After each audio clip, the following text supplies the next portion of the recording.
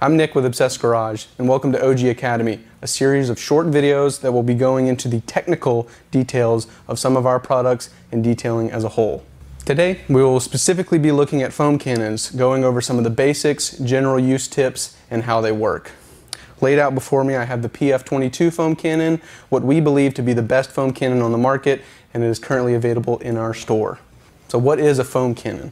A foam cannon is a tool we use in detailing to spray a thick and even layer of foam across a car. This goes two ways, both to ensure we cover the entire car in soap, and also they're a lot of fun to use.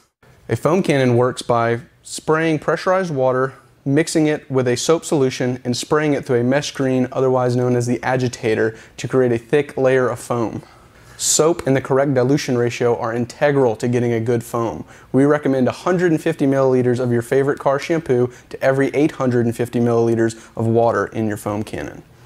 Please note that certain soaps will foam much better than others. In the inlet of the foam cannon, there is a small plate with a hole in it.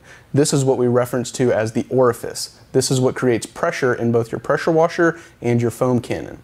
That pressurized water will enter the housing of the foam cannon and pull soap through the bottle using the pickup tube. Once this soap solution mixes in the housing of the foam cannon, we can adjust how much we want to go through with the valve on top.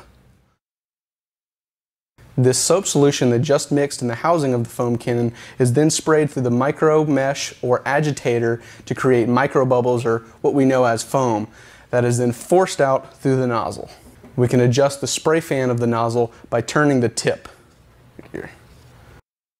Your orifice is what creates pressure from the pressure washer. By bottlenecking or restricting the flow from the pump, that's what creates the 1,000+ psi pressure. The smaller the orifice, the more pressure you're going to get from your pressure washer. But when we restrict the orifice, we restrict flow as well. That being said, if you go with an orifice size that is too small, we run the risk of damaging the pressure washer itself. So it is important to make sure we get that orifice size right. To change your orifice, simply remove the 3/8 inch plug, then use a flathead to remove the orifice plate and replace it with a new one. You can find what orifice you need by either visiting our pressure washer spreadsheet or emailing us directly at support@obsessedgarage.com. It's always a good idea to flush out or rinse your foam cannon after every use. To do this, all we need to do is remove the housing from the bottle, place the pickup tube into your rinse bucket or an open body of water, and then spray until there's no foam coming out. This ensures that the agitator is clean after every use, as this can get clogged. Why am I not getting thick foam?